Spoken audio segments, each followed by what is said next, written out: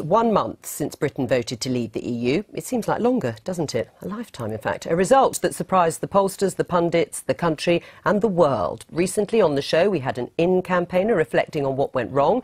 And today we're going to hear from a central figure in the Leave campaign about their astonishing victory. Here's Vote Leave's Chief Executive, Matthew Elliott, with his account of how the referendum was won. So Big Ben has struck 10 o'clock. And we can now start trying to discover which side thinks has carried the day. At 10 p.m. on the 23rd of June, the consensus was that Vote Leave had lost. A contact of mine, number 10, texted me to say, "You're toast." And even Nigel Farage was predicting a Remain victory. But after our final conference call with Boris Johnson, Michael Gove and Dominic Cummings, our campaign director, Gisela Stewart and I were still upbeat. People were talking that we'd lost. The evidence wasn't there. And of course, as the evening went by, it became clearer and clearer that we were winning. But I did not accept it until David Dimbleby said, we can now officially declare that Vote Leave has won. And that's when I think I punched the air. The UK has voted to leave the European Union. I kept saying we need 2 speeches, but this was not really reciprocated. I think the mood was we only need a speech to concede defeat gracefully, but you and I didn't quite see it that way. Getting to that point was a long road. 5 years ago, I ran the No to AV referendum campaign. I took on this challenge as a test run for a possible EU referendum. We managed to turn public opinion from being 2-to-1 in favour of electoral reform to being 2-to-1 against. Alongside me at No to AV was Peter Cruddas. When I joined No to AV, it was a bit political. It needed that injection of business knowledge, and I think the same applied to Vote Leave. We had a big board, we had a big cross-section of people. What I brought was this business acumen. Having the funding and the right campaign team in place at Vote Leave was essential. But we had 3 big battles to fight.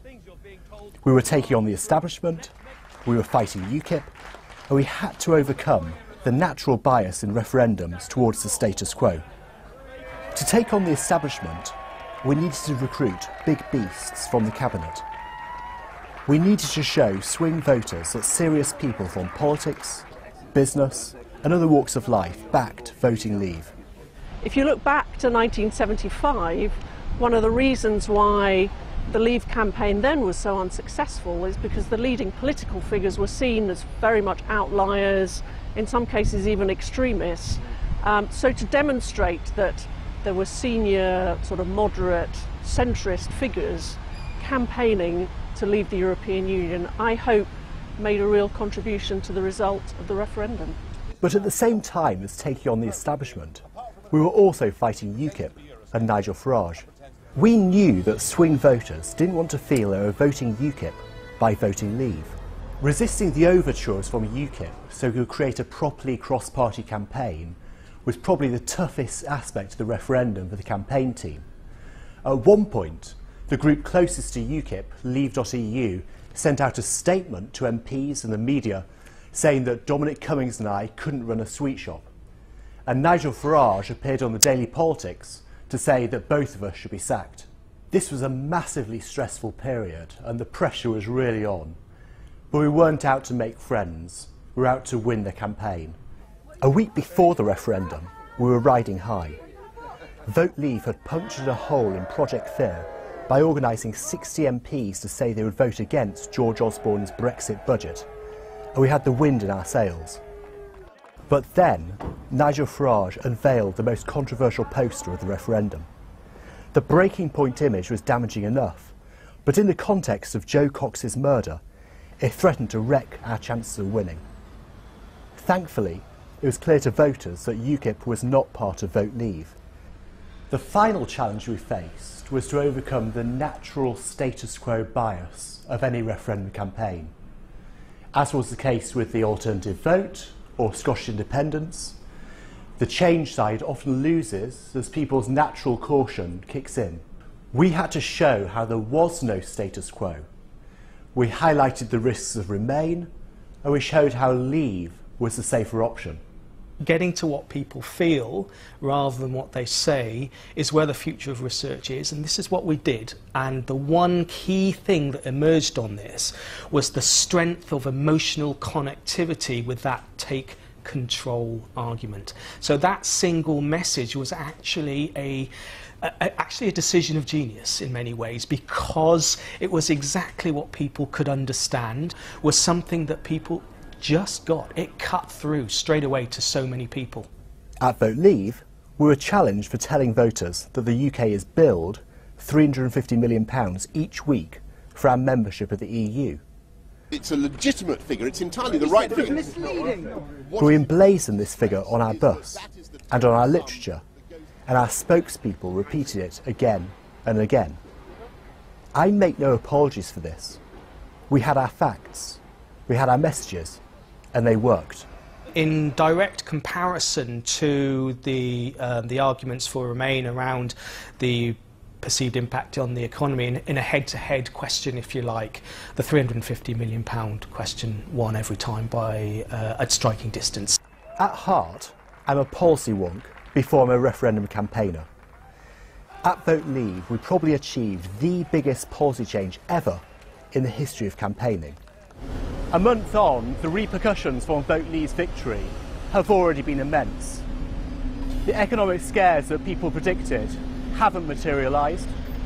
British politics has been turned upside down, and even the European Union is showing signs of reform.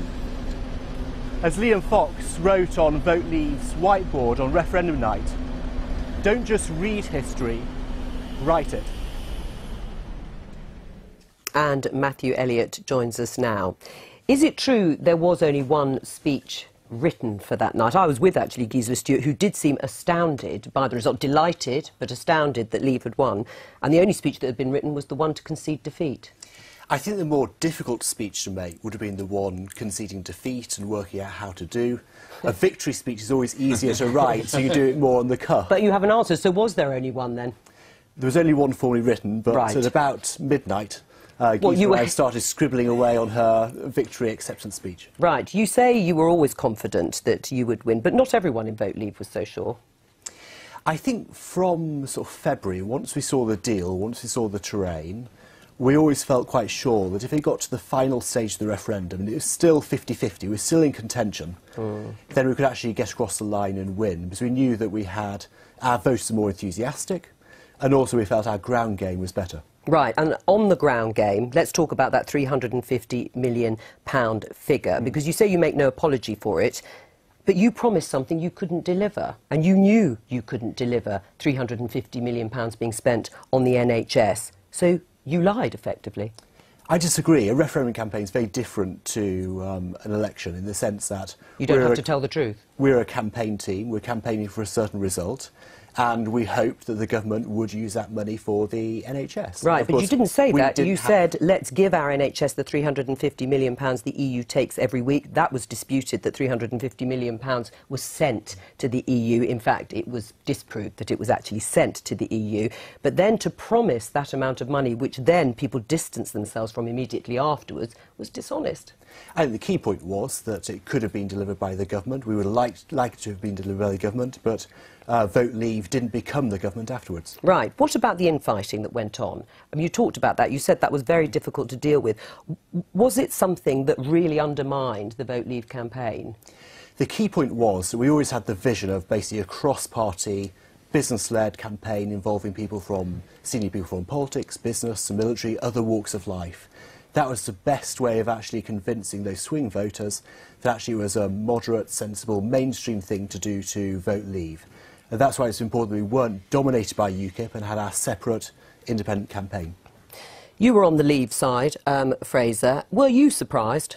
Yes, I was really surprised. I don't know any journalist, actually, who predicted that Leave would win. I mean, the polls repeatedly told us otherwise. Of course, we knew not to trust them from last time around, but you'd think they'd have the house in order. They didn't.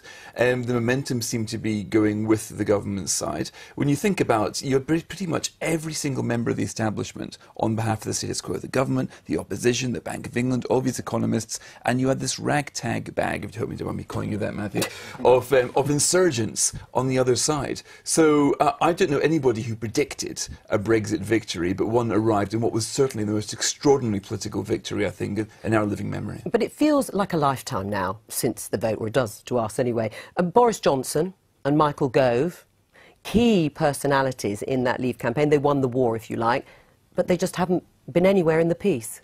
Well, Boris is Foreign Secretary. But one of the extraordinary things about politics is that what follows a tumultuous event that you've just brilliantly described is never logical. And so you have a Remain Prime Minister in place, albeit one who kept a very low profile during the referendum. Michael Gove nowhere to be seen. And if you like, the Boris Johnson thing was a surprise even to him, I think, you know, in the end. What, becoming Foreign Secretary? Yes. But he had two surprises. Michael Gove suddenly standing, yes, which is an extraordinary sort of Shakespearean drama.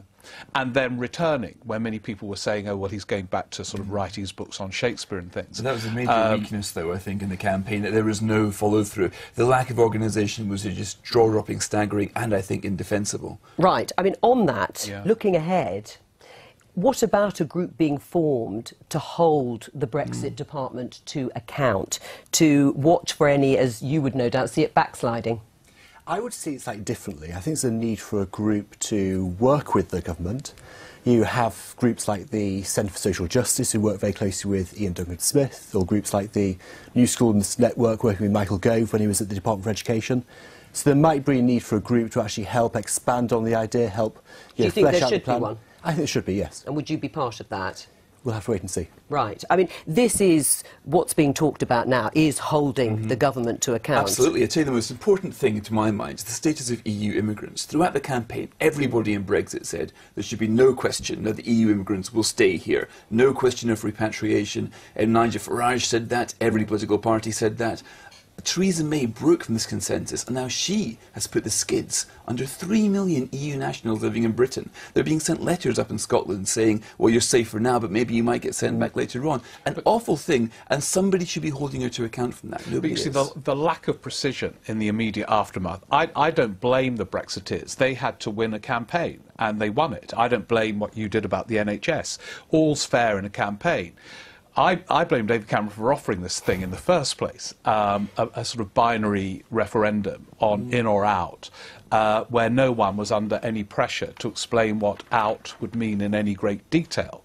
You had a campaign to win, but that's a different objective, which you did brilliantly.